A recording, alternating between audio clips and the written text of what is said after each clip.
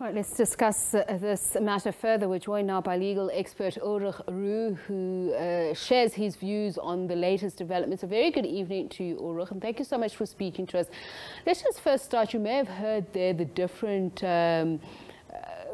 reasons given by the parties on whom they think would be appropriate. Some of the news we're hearing is Chief Justice, former Chief Justice Mogoeng, and Justice Chris Jafta are tipped to head the panel to determine whether or not Ramaphosa ought to be impeached. What are your thoughts about this, particularly on whom would be apt for these positions?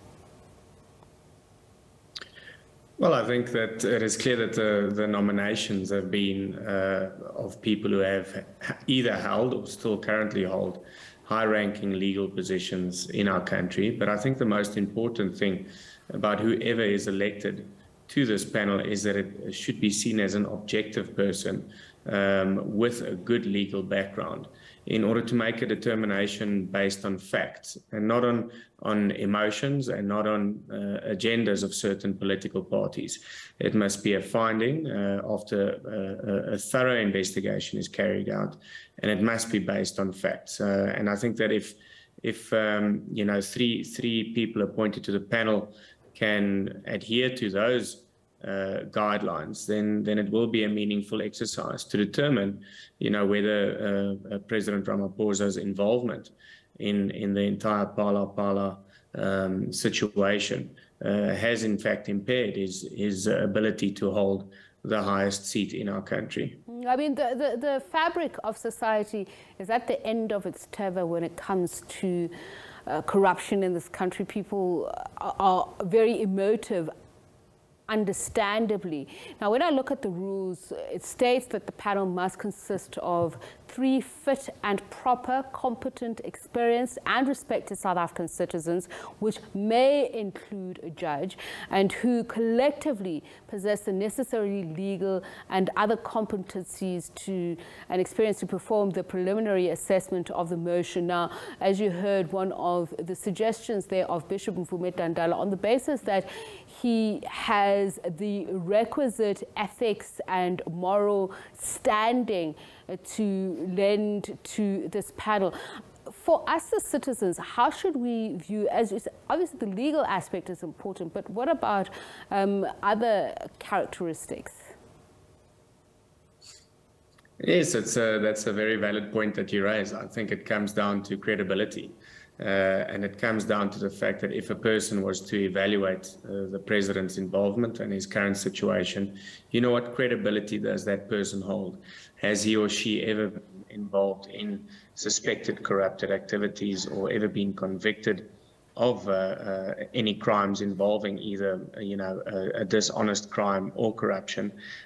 Because if he or she has, then obviously a finger will be pointed at that person as well. So you want a person who is seen to be completely objective, who has a high standing in society, and who has credibility, a person who can evaluate the facts in the situation and make a credible finding without his credibility being brought into repute. So in other words, it will be clear that whatever finding he makes is one based purely on the facts and not because he has some ulterior motive or he has involvement with some political party or with the president himself, which has you know, led to a biased finding being made. So a very important decision as to who is going to serve on this panel, because you want at the end. Okay, I found this on the web for has he or she ever been involved? So Ulrich, I suspected that Siri is interrupting you there, but let's talk about the fact that if a judge is to be appointed, the Speaker must be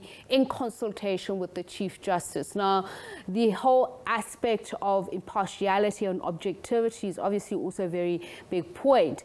Share the importance of the consultation with us of the Chief Justice and the Speaker in order to achieve this, because there might be fears, as you know, unfortunately, a current Chief Justice has been dragged into politicized legal issues himself, and there may be some suspicion about his impartiality or the Speaker's. Yes, well, remember that the Chief Justice holds the highest position in terms of our courts in South Africa. He or she is regarded as the protector of our Constitution, being the head of the Constitutional Court. So the consultation with the Chief Justice is very important because, we must make 100% certain that whatever findings are made by this panel is in accordance with the Constitution and is not in contravention of any constitutional clauses. And that is why it would be important to consult the Chief Justice as well. Obviously, also for the impartiality and objectivity that the Chief Justice and the position of the Chief Justice also brings in consultation with such a panel. Now, this independent panel of experts in consultation with political parties is to determine any prima facie evidence against President Cyril Ramaphosa. As we speak, is there a veneer of this? I know the question and answer session in Parliament, some say the president got a free pass. Obviously, there is a need for the president to answer questions given how long this matter has gone off. But the legal terms, is there a veneer of a prima facie case here? Yes, I think that, the difficulty with this matter as well is that it is an alleged criminal offense that has taken place. So it's not only his ability to be regarded as a fit and proper person to serve as our president. There is also an ongoing police investigation which surrounds this matter. And ultimately, whatever investigation the police conducts, their findings will have to be presented to the NPA, the National Prosecuting Authority, and a decision will have to be made whether, based on the evidence gathered by the police, could lead to a successful prosecution if the NPA does prosecute the matter. And remember that the separation of powers doctrine must always be adhered to. And what that means is that the judiciary is separate and objective to Parliament, and the Parliament is separate and objective to the South African Police Services, as well as to the National Prosecuting Authority. So those different organs of state cannot influence each other, and the findings of the Parliamentary Committee cannot have a bearing on the police investigation. So ultimately, if a finding is made by this panel, it would merely amount to being a recommendation, and that could then lead to a motion against the president, seeking that he be removed.